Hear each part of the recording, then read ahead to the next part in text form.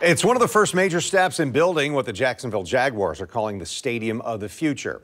A $10 million commitment to the project from the city of Jacksonville. It's a project that's going to cost $1.4 billion overall. The Jacksonville City Council voted last night to use the $10 million for pre-construction design and engineering services, but the money won't go toward renovating the entertainment district. Tarek Miner spoke with the chief negotiator for the city of Jacksonville about the reason and what fans and locals can expect in the near future.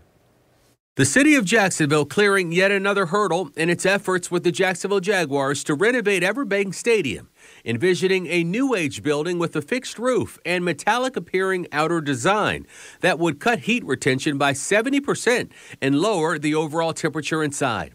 Council members voting 18-0 last night to appropriate $10 million to pre-construction design and engineering services. That was our first effort. As the Jaguars have been very open about it. They've been working on this for probably almost 2 years, the possibility of a renovated stadium. So they've been doing a lot of the design work on their own with a company. And as we move forward in the partnership, we're going to start paying for some of the design work as well. And the $10 million.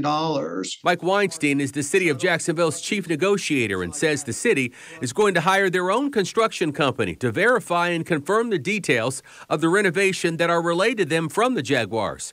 He says the $10 million last night was part of $20 million that's already been approved for the project. The money, however, will not go towards renovations and construction in the surrounding entertainment district. Weinstein says that's because including it could have led to major delays. It really would add a tremendous complication to an already very complicated process. And that property is embedded in what's called a CRA, a community redevelopment area. And anything that happens to the property within a community redevelopment area has many steps to go through. You can't just provide it to a company. You can't just sell it to a company. You can't do things without a very elaborate competitive process with the whole world basically able to compete. Weinstein says the city of Jacksonville will start focusing on the entertainment district, which includes parking, hotels, and restaurants after the stadium deal is finalized.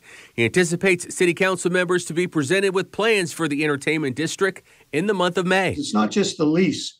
It's a parking agreement. It's a security agreement. It's a community benefit agreement. So there's lots of things that will be part of this package. The goal is to have the Jacksonville Jaguars play their first home game in the renovated stadium in August of 2028.